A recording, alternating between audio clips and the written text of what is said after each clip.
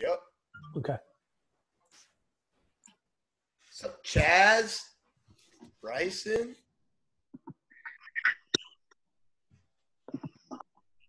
Mr. Matthew Scott.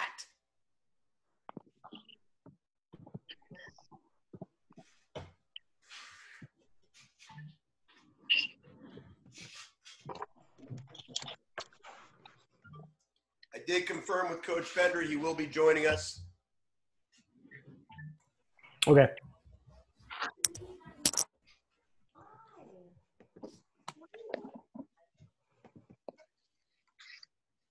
What's up, gentlemen? There's Coach Bender. How's it going?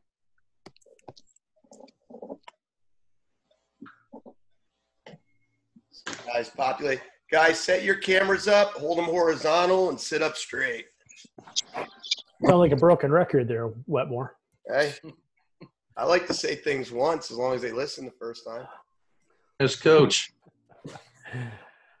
Hey, Coach Bender, how you doing? Look at that Maryland jersey sitting up behind him. Isn't that pretty? See, I thought it was Bellarmine. At least it's not Emmaus. There you go. Yeah, that's a start.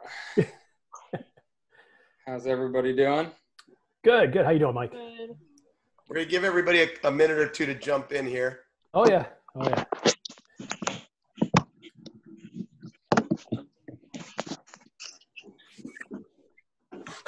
It's good to see all the faces here. Colin, do me a favor. Put on your camera. There we go. Thank you, Colin. Set your camera up and sit up straight there, young man. And Nolan and Lincoln do the same thing. Although Lincoln, it looks like you've got a dead dog on your screen. My camera, it just failed to start.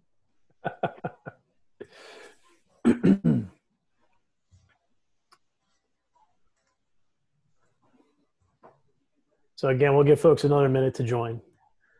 And I'm going to mute everybody, Kevin, except for the coaches and Coach Bender. And then if everybody can set their thing up to speaker view, that's in the top right. You click speaker view, and as the coaches are talking, it'll highlight them for you guys.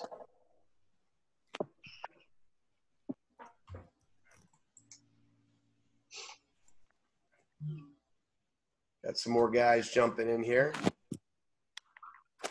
Boy, oh boy, right on time you are. 15 minutes late. Ryan Bender, what's up, buddy?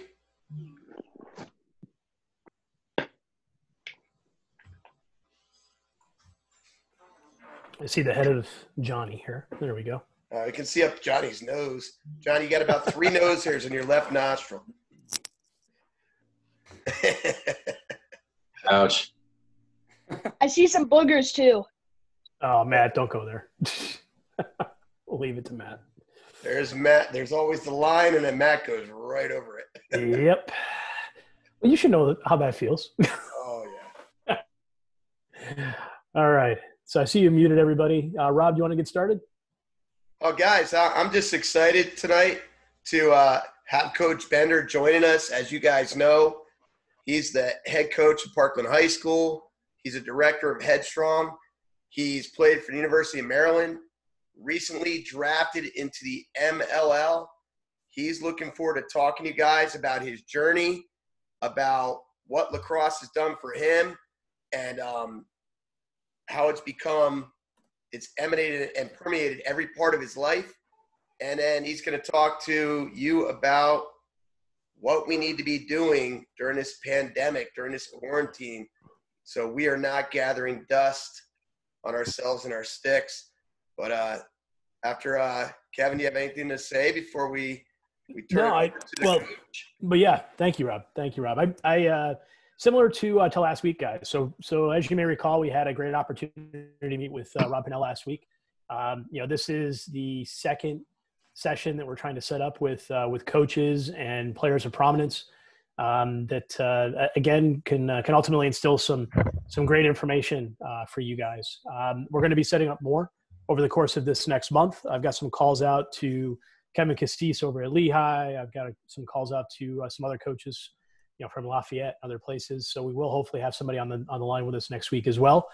But, similar to last week, what we had asked you guys to do was think about some great questions you could ask of Coach Bender. So, Mike, obviously everybody knows you from Headstrong, and folks know you, in terms of being the head coach for the Parkland team. But before we actually get into that, I wanted to start with a couple of questions, maybe in terms of your youth playing experience. So, our understanding is, you obviously went to Emmaus, and was wondering, could you tell us a little bit about, when you started playing, which organizations you played with, if you played club, who were they with, and eventually what brought you to Bellarmine and then to Maryland. So, Coach Bender, you want to go? Yeah, first off, thank you, coaches, for having me. This is a pretty awesome opportunity to see you guys interact and see such a positive attendance from the youth guys. It's definitely a hard time, not having lacrosse here in the spring. So it's definitely interesting time for really everyone all around the world. So thanks again for having me. But a little bit about myself. I started playing lacrosse not until like 5th or 6th grade. Started in the LMYA program, actually. Was playing football and baseball. And lacrosse was necessarily a newer sport, kind of transitioned.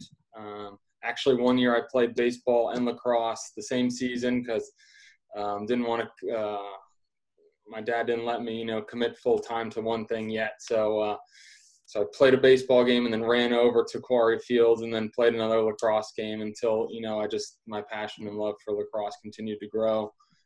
At that point, I was just an athlete with a stick in my hands. Started with defense, and relatively now probably a later start than what some of you guys had with a stick in your hands. You guys definitely have a huge advantage getting some more experience under your belt. But I had a great opportunity to have some awesome coaches teach me the basics and let my athleticism and creativity and kind of skill set develop underneath them, and that's a great thing about lacrosse. You can be unique and customize your game to really however your personality feels.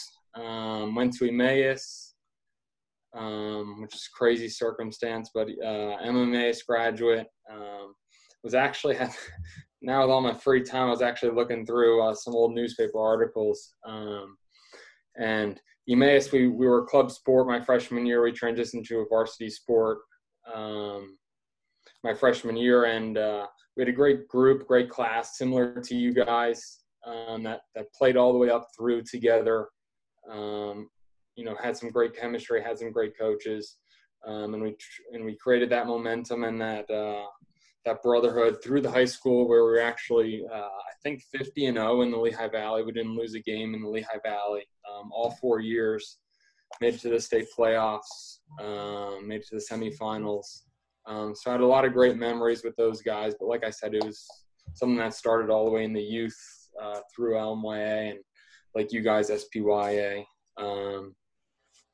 And then continued to play throughout college, played club, got recruited. A little bit of a crazy situation, don't want to go too in depth there, but my goal was to always play at the highest level, play Division I lacrosse. So I ended up committing to Towson first, and then decommitting, and then committing to Bellarmine.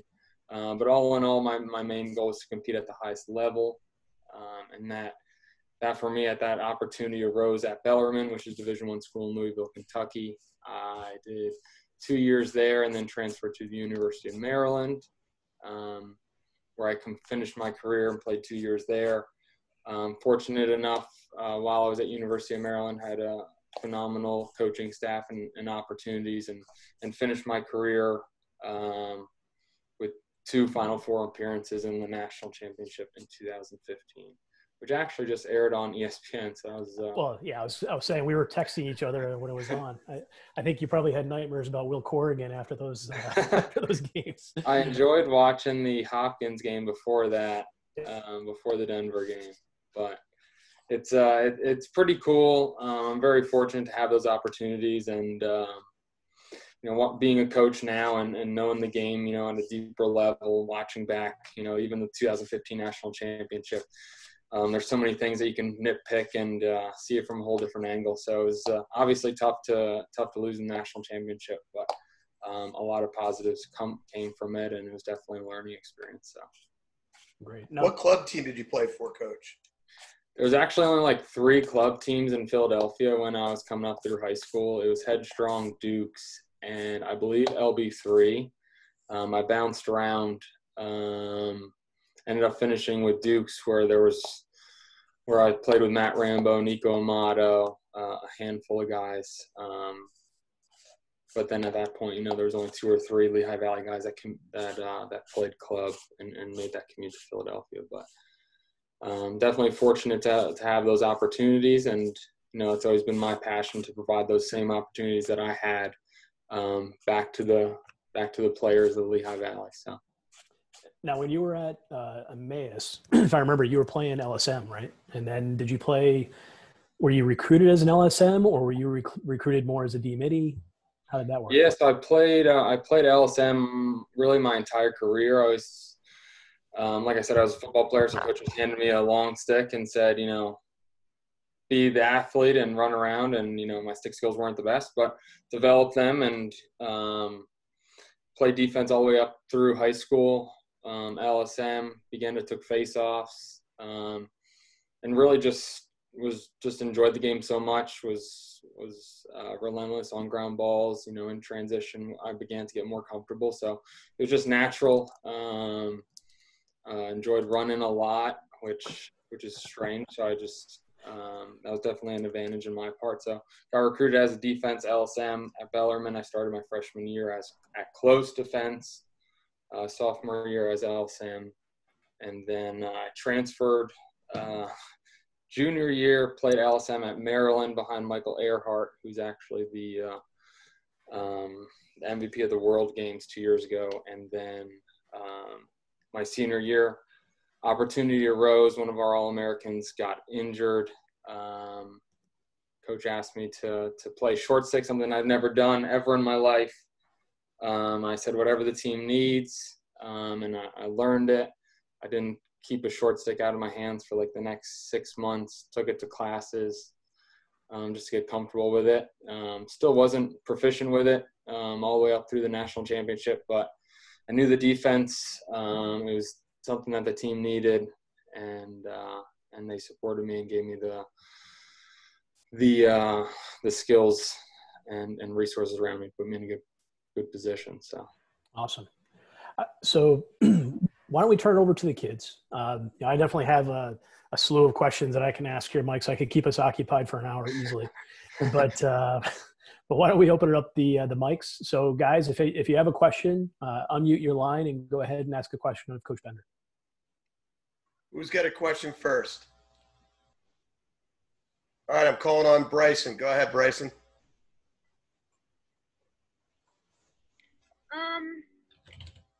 What was the D1 practice like? It's a great question. It's very hard, actually. You had to be on time. You had to prep. You had to a lot of the time there's 2 practices every single day. You worked out in the morning with the strength coach. You either did your stretches or a workout for the day with your position group.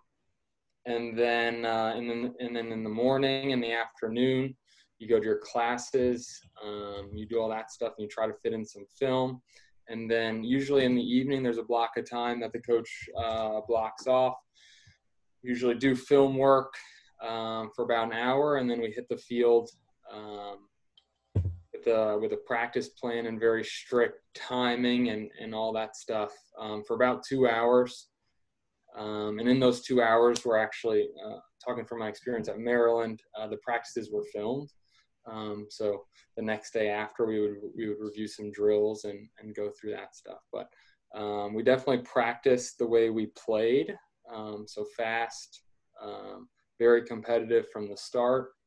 And something that I reiterate to the Parkland High School guys still that I got from college is keeping the practice plans very structured, whether it's just beginning with stick work or a stretch and then developing into, ground balls or small groups and then finishing with, a competition or a full field drill.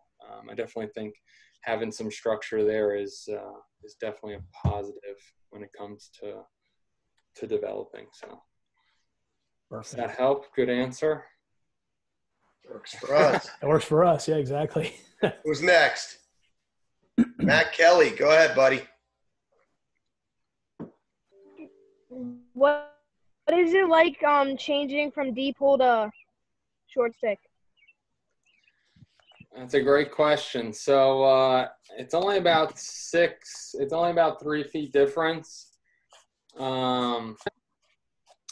Obviously, on the defensive end, making sure that you know the schemes and everything is most important. And at that point, it really doesn't matter what kind of stick you have. As long as you know the schemes, you can recover. You play good one-on-one defense. You filter guys in the right directions and low percentage shots. Like I said, really doesn't matter what short stick or long stick that you have. Gameplay, there's a little bit different. When you do have a short stick and you're on the defensive end, once you start to play those more competitive games, like Notre Dame and North Carolina, they start to identify you and target you a little bit more just because you have the disadvantage of those 3 feet.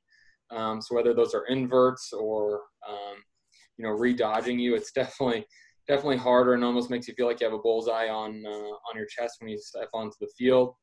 But something at Maryland that we did, not so much D middies, but T middies, which stands for transition middies, which is a little bit different to answer your question about defense and short stick. When I played short stick, my responsibility was to obviously play defense, but also transition the ball to the offensive end. So my shift or my role wasn't complete until that was complete. So whereas defense, I would just come off the field or, have limited responsibilities on that end. Great. Thank you, Mike. Other questions, guys? Christian, you got a question? No? Who's got a question, guys? I got 2 questions when the kids are done. Go ahead, Johnny. Hey, Coach Mike, what is it like to be a Parkland High School head coach and a professional player? Thank you for the question, Johnny. It's actually been an absolute pleasure coaching for Parkland. I never thought I would have the opportunity to. Obviously, being a Emmaus graduate, it was definitely tough and, switching colors and my alma mater. But I enjoy it. I most importantly enjoy the culture that we're creating, the players and the families and the resources that the school has. Definitely plays in our benefit. So super stoked for what's ahead. We've already kind of had a great start and, we're really building something special. So I'm definitely excited to see you guys in the next couple of years. It's definitely hard though, right? When you get to high school, it's almost like a full-time job. There's a lot of practices. There's a lot of film. There's 3 or 4 games a week. So I know coaches are preparing you the best they can for that. And then for being a professional, I'll answer that question in like 2 or 3 months. Hopefully we have an MLL season. I'm training the best I can, keeping a stick in my hand, keeping my conditioning up. So I'll get back to you on that. Great. Thanks, Mike. Who else, guys? One related question while we're trying to cultivate some additional questions from the kids. Can you talk a little bit about the process to getting drafted for the MLL? Because it's not just one of those things where you just put your hand up and say, draft me. You have to actually go through a process to be selected for the MLL. Can you tell us a little bit about that process and what it was like to be drafted that day? Yeah, absolutely. So it came to a little bit of a shock, obviously, because I graduated 5 years ago. So I'll probably be one of the older guys on the team, not so much the oldest, but probably in the middle of the level because a lot of the guys play 1 or 2 years after they graduate. So every year I put my name in a player pool, and that gives you eligibility for the supplemental draft, which I was selected in. And I'm looking forward to a lot of those guys that are still in the MLL I played with in college. So I'm looking forward to competing with them again. And I'm just doing a lot of reading, a lot of FaceTimes and stuff with coaches, trying to figure out, making sure that we're on the game plan, and obviously making sure that when we get the green light from the MLL that we're able to go. We're planning to have training camp here in like 2 or 3 weeks. So obviously that's been pushed back, but yeah, I don't know if that answers your question, but. No, it did. So, all right. So guys, I bought you some time. Not much. You guys should have some additional questions here. So any other kids? I see Matt Scott's hand going up. Why don't you go ahead, Matt Scott?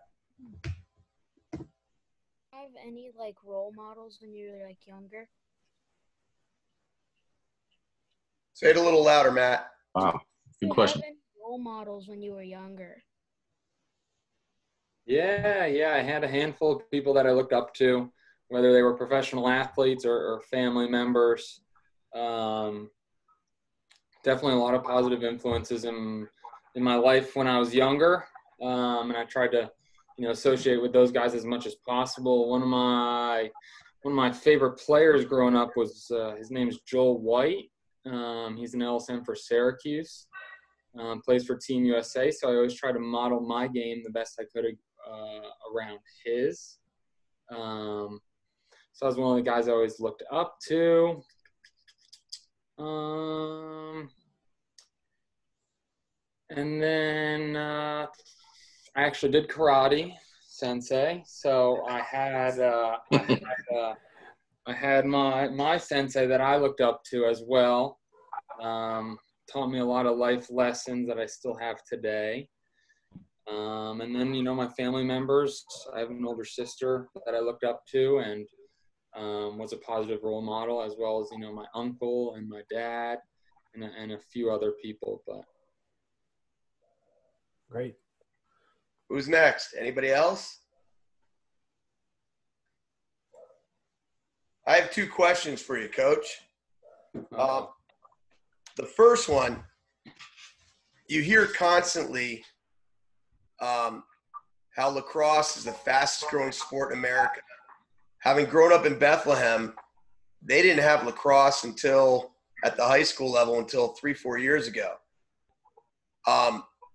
How much has the game changed from when you grew up playing it to what you see the youth kids playing today? How do you see that different? yeah, it's a good question. Obviously the game, the X's and O's are still similar. Still a few adjustments as the rules continue to change. But the game's the game. The thing that I've noticed the most is really the athletes that are playing it. I think, lacrosse is a phenomenal sport, and I think it's starting to attract a lot higher talent of an athlete, whether they were playing football or basketball or really just didn't have access to lacrosse. So I think the athletes that are playing it has really improved. And I also think, guys like myself that, have experiences elsewhere that are bringing it back to the Lehigh Valley, whether it's from coaching or, having a local club or, having more resources, definitely I think has helped when it comes to, just having access to improving, whether you're a very high level player or you're a beginner player. I think the Lehigh Valley has tremendous opportunities, way more than we had before. And it's awesome to see kind of the wave start to come back in with college guys that, like I said, have graduated and are coming back to support and also integrate back in and give back to the sport. That's great. That kind of leads into my next question. And so we have kind of a good mix. As you probably heard, we have over 40 kids on this 5-6 team with a mix of kids that have been playing for 7 years and kids that have been playing for 7 weeks. And I wanted to talk to you and get your thoughts on the importance of club play when you're looking for long-term success in the game. In what I've seen, and you've coached at multiple high schools now, kids that really hope to play at the high school level, how many of those kids are playing at the high school level that have not dove into the club play? Is it how important is that club play to these kids? Because we have kids in this group right now that have played a lot of club, and we have other kids that have never stepped foot on a lacrosse field outside of March to June. So if you could talk about that for a minute, that'd be great. Yeah, that's a good question. Probably a loaded question, but I appreciate it. The more you can keep your stick in your hands, obviously, the better. Playing club gives you, additional resources, coaches, and really just more playing. For youth players, the way you really get better is experience. So the more you play, the more you can get better. In my opinion, the majority of the guys at the high school level do play club. And just being at Parkland, there's definitely a higher level of expectations, right? So a lot of those guys have been playing club, and a lot of the younger guys that are coming up do. But with that being said, it's definitely, and being both sides, being a club director and not, it's definitely something that's not mandatory. There's kids that mature later. There's kids that come on and start the sport later, that can fit into a role that the team needs, whereas, a player that started really young and, is starting to get burned out. So there's definitely two sides of it. But from my experience, the majority of our players at Parkland do play club, and you can definitely tell, the skill levels that do versus the ones that don't. Awesome. Thanks. Coach Kevin, back to you. Yeah, so while the kids are still thinking about some additional questions to ask Coach Bender, I was curious, what are some of the things you're doing with your team right now, Coach, to keep the Parkland varsity and JV teams engaged and staying in shape and working out, between now and the time that we're going to be able to get back on the field? Yeah, so obviously it's a pretty uneasy time. So we continue to Zoom with them. We Zoomed with the seniors. We try to just stay in as constant contact with them, especially in the beginning as a lot of it was unknown. So trying to be that figurehead and give them, some promise and some direction was definitely tough. But just keeping in constant communication. To be honest, we've really stepped away the last 2 or 3 weeks to give them some time off, spend some time with their family, and I know they're definitely keeping a stick in their hands, and I know this time off will definitely benefit them. Like I said, a lot of those guys are playing club, so they'll be playing soon enough. But we do have huddle, so there's film that is available for those guys to watch and to make highlight films on their time off. But other than that, the last week or two, I've really been focusing on our seniors and making sure that they get the recognition that they deserve. Whether that's, doing a video for them or just reaching out or shooting them a text and making sure, that we're thinking about them and we support them. And like I said, showing them the respect and the recognition that they deserve.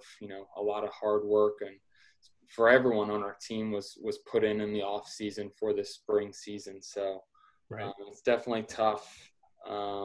Definitely tough. It's tough for all of us, but we're still working on it. Still have my playbook out. Still, adjusting a few things here and there. Looking at how the roster is going to shape up for next year. Looking about how, who needs to put in some work in the off season and what our plan is and how we're going to approach the winter season and what events we're going to do and what team building events that we're going to do. And,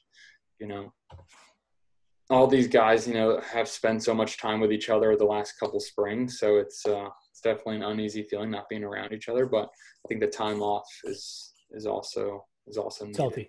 Yeah. You need to recoup.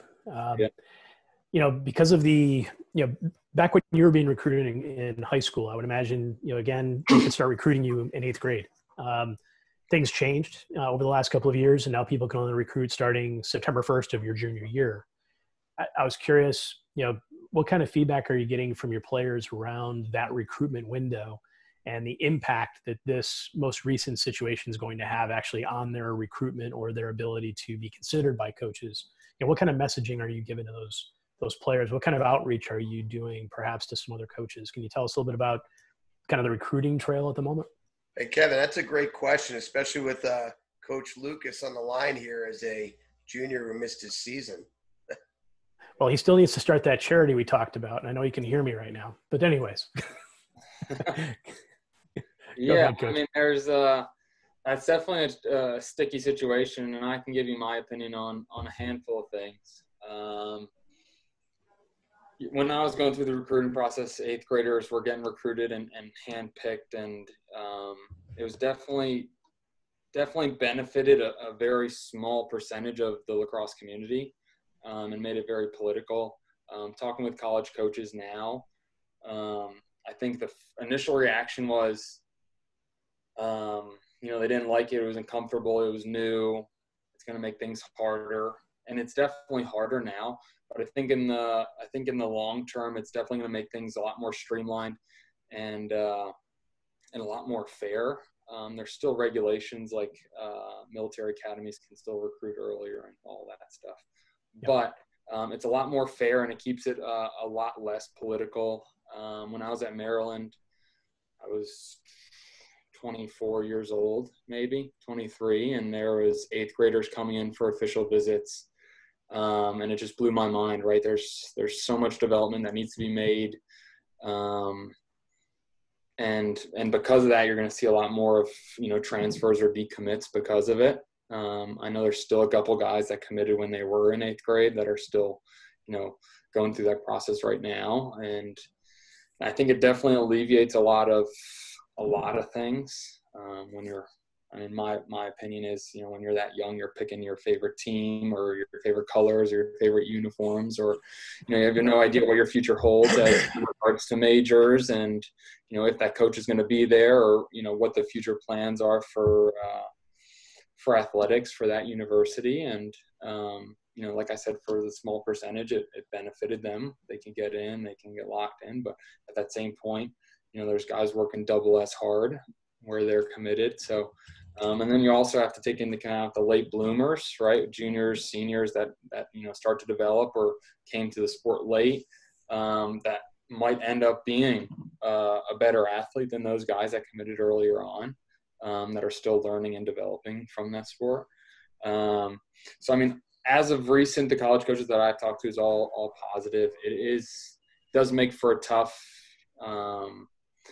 tougher couple of weeks when that September 1st thing hits, because everyone kind of has their board, and a lot of guys you're still in communication with those guys and their club coaches, so there's still ways around it.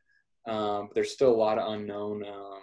But NCAA football does it, and I definitely think it's the right decision long term. Great. So, other questions, guys? Coach Chris. Yes. Hey, Coach Bender, how are you? How's it going? It's going. I preach this every week to the boys, academics. I'll take you into two different forms, what we're dealing with now and under normal circumstances. How do you keep your team focused on academics outside of the game? During just like the regular school year, during the spring school year, or just in general? Well, kind of under normal circumstances, and then under these circumstances. How do you keep these kids focused on academics? Yeah, that's one thing that's a lot bigger than lacrosse or sports, right? You can't really go anywhere without being educated, whether it's going to college or really in life. And that's kind of the things that you kind of take a step back and really focus on. And that's what I try to relate to our players at the high school level. And I definitely try and hold them accountable. I know we have a couple study hall sessions, and I'm in constant communication with their counselor. Okay. When falls underneath a line and what have you, or needs support or needs help, whether it's or counseling or tutors or something like that. So we're able to provide that stuff, which is a great access. But then there's also the contrary to that is when you aren't up to your grades, or you fall short in one class, or you don't take school seriously, we don't let you play. There's guys that are academically ineligible, whether it's from a coaching standpoint, with our guidelines. And if we think that you're not taking school seriously or what have you, we'll tell you can't play this game. And there's also the school district that says, you need to be passing a certain amount of courses, or you physically can't play, which passes down to me.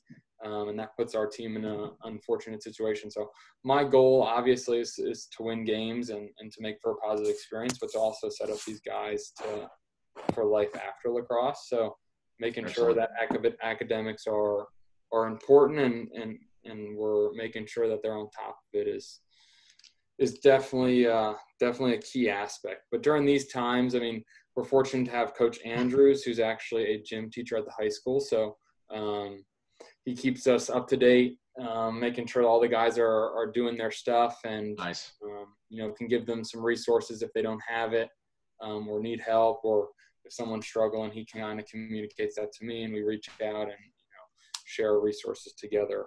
But a lot of the stuff's online, so at this point, it's you got to trust the guys, and if they don't take care of business off the field, those repercussions will come on the field. So correct. Thank you. Yeah. So maybe one last question, before we wrap it up.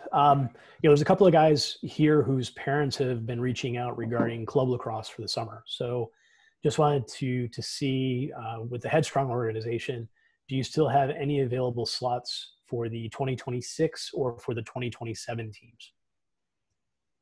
Good question. Yeah. As a matter of fact, we do. If you're interested, reach out to us, and we'll talk, and I'll talk to you guys about getting an evaluation or getting some feedback on them. But we would love to have you. And the club season, as of right now, is still going on. So obviously you missed the spring, so it's an awesome opportunity to get a stick in your hands and play with a lot of the guys that I see on here. So it's only a positive. If you have any questions, yeah, absolutely feel free to reach out. Like I said, the more opportunities to play, the better. So yeah. Perfect. Coach, can you send out contact information in your next communication for Coach Bender and his organization? Well, we could do that, or Coach Bender, if you wanted to, people can just reach out to me directly, and then I'll just refer them directly to you. That way we can see which kids are interested in playing club that you're going to be looking for feedback on, and so forth. That way, again, we give you our perspective while they're at the same time reaching out to you for potential tryouts and so forth. What would be your preference here, Mike? They're welcome to reach out to me, or if you just share me their information, and I'll be sure to follow up. All right. So guys, we'll send an email out after today's call. I think Rob's been recording this anyways, and we'll be posting it on YouTube. So maybe Rob, since you're going to be sending out that link, do you want to just send a note to everybody and include Mike's contact information in that? I can do that. Yeah. I got a couple questions that I came prepared with. Oh, I wasn't expecting this. Okay. I gotta go. My wife's calling. All right, so I'm gonna call out a couple of these guys. So I want to hear how last week's Zoom session went with Rob Pennell. What you guys learned from that. Brian Bender, is it? Yep. That question goes out to you. Yeah. Yeah. What was the question again? What did you learn? How was it? Yeah, it was good. We learned a lot about him. What were some of the many words? He wants to know what you learned, Ryan. Yeah. So Ryan, what were some of the key messages that you learned from Rob last week? To always keep going and keep working out and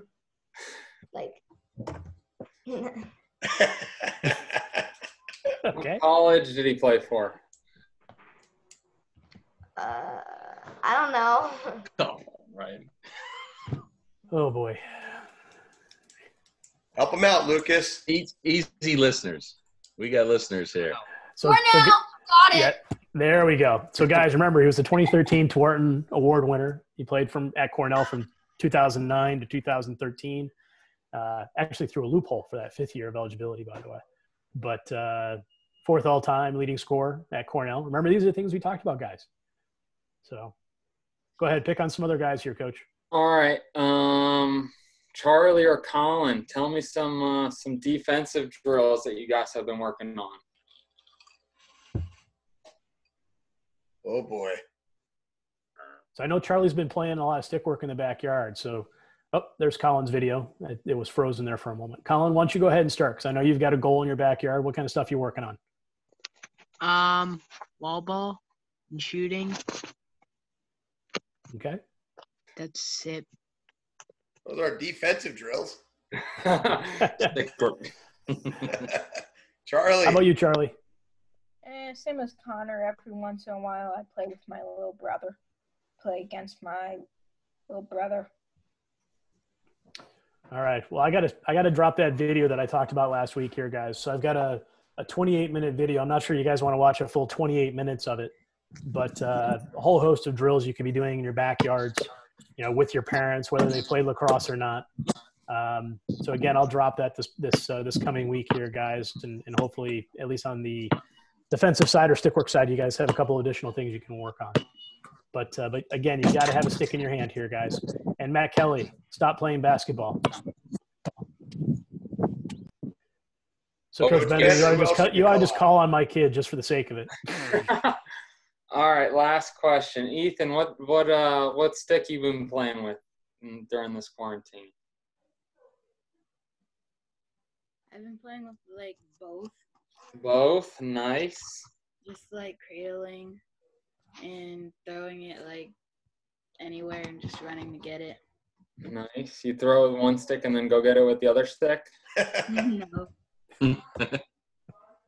No? Oh, it's good that, again, you're keeping both sticks in your hand because, again, he's one of those athletes that can play a variety of different positions. Last question. Is anyone practicing their face-offs so they can beat Bailey? Absolutely. I know Matt's doing it with his long pole. I practice. Practice. Anybody else? There are other face-off guys in on here, right? Chase isn't on here. Bailey's working just not. to be able to beat Chase. Yeah. No Chase is in here. No Luke. Chase is Bailey's I think Rob's working out too, just to beat Bailey. I'm working out to beat Bailey. Hey guys, Coach, do you want to call anybody out? That's it. That's all I got.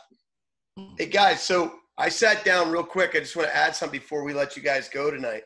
Obviously, we have more time to catch up on movies and film. And one of the things that Rob Pinnell talked about last week, and it echoed things that we've been talking about, is the importance of watching lacrosse. Watching lacrosse as much as you can. Every game you could possibly imagine is out there on YouTube. Every game you could possibly imagine. You can find it somewhere in today's day and age of technology. But me and the family, we sat down and watched a film just the other night, and it was so much better and so much more. Medicine Game? Yeah, it was amazing. So it's on Amazon, guys. Amazon. It's called The Medicine Game. It's about the Thompson brothers, the Thompson family, and it just was phenomenal. And then if immediately following that game or that video, that movie, which is a true story of their life, and the Thompson brothers, if you, Coach Bender, I'm sure will attest this, are some of the greatest lacrosse players to ever touch a field. And the fact that the brothers can all play is just mind-boggling. All four are currently in the NLL, 3 of them on one team. Their 2 of them won the Twarton. On this one team. What's that, Kevin? I was saying 2 of them won the Twarton, and one of them actually won the Twarton 2 years in a row. Right, but what I thought was a really neat lesson about that was the importance of education. As good a lacrosse players as these guys were, they struggled to get to their school. The oldest 2 brothers really had issues getting into college, and one even finishing. So I highly recommend you guys watch The Medicine Game. And then what we did immediately following that was we watched a YouTube video called The Greatest Lacrosse Game Ever, which was the game. Coach Bender, which game am I referring to? Do you know? I do not know. It was the game between Albany and Notre Dame, and there were actually 3 Thompsons, 2 brothers and a cousin on that Albany team at the same time when they went up against Notre Dame, and it was a back and forth game. So if you have 2 hours to kill, guys, because that YouTube video is only 12 minutes long. Watch the medicine game, and then watch the greatest lacrosse game ever on YouTube. It'll be well worth your time. And if you don't come out of that wanting to grab your stick and get in the backyard and work, you were sleeping during the movie, honestly. So that's all I have for you guys today. You all know what I say every day. Oh, The yeah. stick should not be gathering any dust. Go ahead, Coach. Well, at least you're not talking about personal hygiene again. So No, not today. Not today. I can smell some of these kids right through the camera, though. Yeah, well, some of them haven't showered in 2 months, but Especially that Matt Kelly kid. so Coach Bender, on behalf of the team, again, thank you very much for joining us here tonight. This is again another great opportunity. Within the Lehigh Valley, Mike, Coach Bender is one of the preeminent guys. You got to know if you're thinking about playing club, he's also a guy you got to know.